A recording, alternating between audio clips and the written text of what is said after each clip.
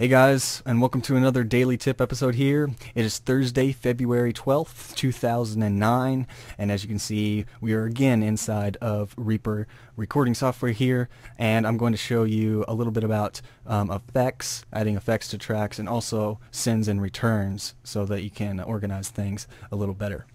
And on Tuesday's video, I showed you how to create folder tracks, and I also showed you about how to undock and dock the mixer at the bottom, and I like to keep the mixer off, so that's why you don't see it in my interface right now. I'm going to go ahead and add some tracks here so we can just kind of get a visual. I'll add, I don't know, maybe 4 or 5 tracks here, just so we can kind of work with them inside of the mixer and things like that. So we've got 5 tracks here, and say we want to add effects to things, but we want to see a list of effects rather than going to the little effects icon and having things scan and do all this stuff, and then we have to go back in here to see what all effects are applied to that track.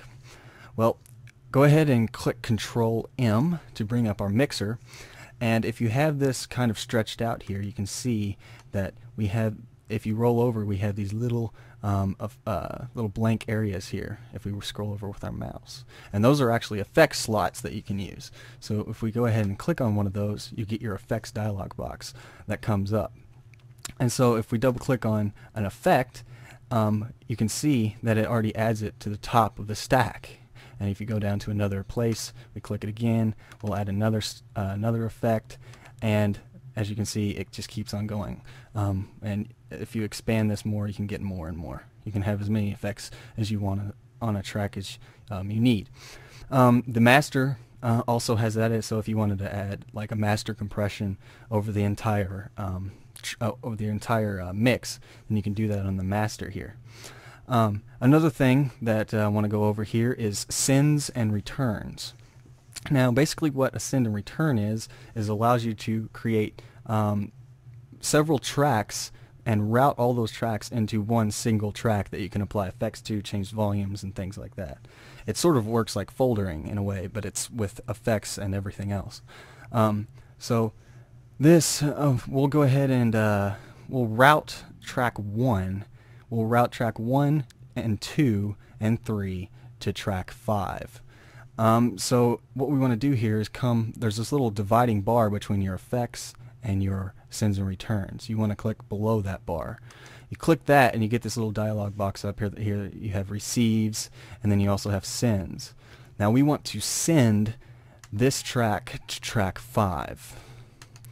Now once we've done that, you can see that you get an actual level thing that you can change here.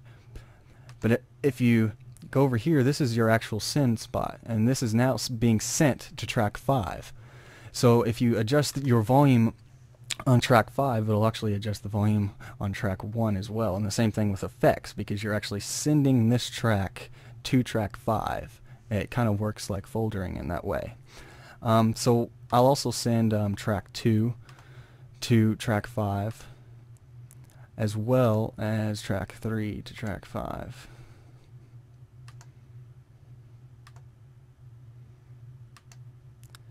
So we have all those sends now going to track 5. Now on track 5, we want, and if you click on there, you can actually go ahead and see that it automatically puts your receives in for track 5.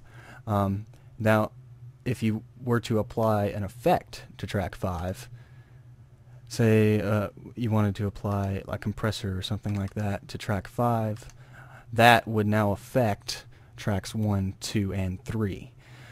But see, you can also apply the effects separately to each track by going to the individual tracks and applying effects. So there's a lot of different options you can do with sends and returns, as you can see. And yes, it kind of works like foldering in that way. So there's a little bit about how you can get deeper into Reaper and really start to mix your music like in any other high-end recording software or something like that. So thanks for checking out this tip, and we'll be doing some more inside of Reaper and more daily tips here.